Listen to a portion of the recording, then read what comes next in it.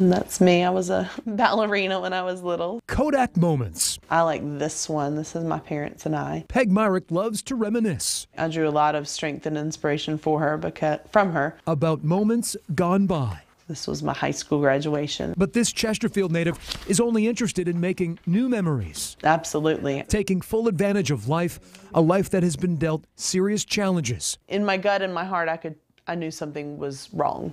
Halloween 2016, Peg receives the scariest news a doctor can deliver. I was actually misdiagnosed for over 10 months because I was told I was too young for colorectal cancer. A colonoscopy reveals the truth. So to wake up and be told that I did have cancer and to find out it had already spread to my liver and that I was stage 4, it was a shock. 1 month later, her mom Pam was diagnosed with stage 4 lung cancer.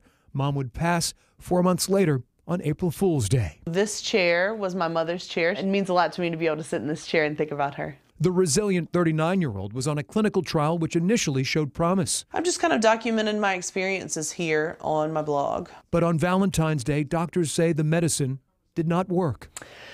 It was not an easy conversation at all. Peg was given 3 to 6 months to live. That's where I'm at in my journey right now, and I'm at peace with that. Peg is not wasting 1 month, week, day, hour, or minute. The only thing we're guaranteed is that we're going to die, and to me, it's not how long you live, it's how you live your life each day. The former school teacher in Hanover County is taking on a new role as ambassador for Fight CRC.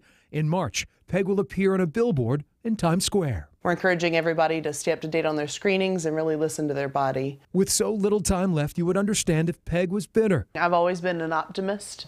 I always try to look at the glass half full. Nothing could be further from the truth. I'd rather continue to push through and live each day to the fullest. Cancer has given Peg a new perspective and a bucket list. It's my family at the beach. From seeing the ocean one more time and high tea at the Jefferson to visiting Canada. I think it's been a lesson for me that even before cancer, I should have, and I encourage everyone to live each day like it's your last. No one's guaranteed another day, cancer or not. Cancer may be robbing her of time, but Peg Myrick isn't fazed.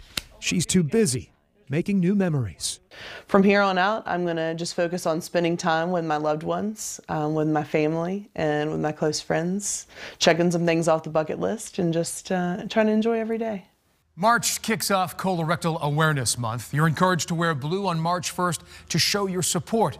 Now, as for Peg Myrick, she'll be crossing another item off of her bucket list April 7th. That day, Peg will be throwing out the first pitch at the Flying Squirrels game at the Diamond.